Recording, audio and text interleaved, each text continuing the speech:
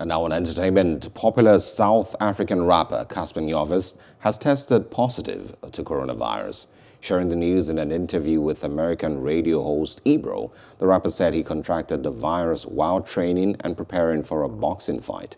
Cassper revealed that he contracted COVID-19 even with the fact that he observed the social distance and all safety rules.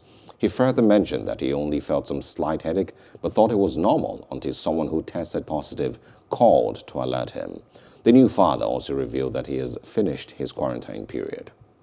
Hello, hope you enjoyed the news. Please do subscribe to our YouTube channel and don't forget to hit the notification button so you get notified about fresh news updates.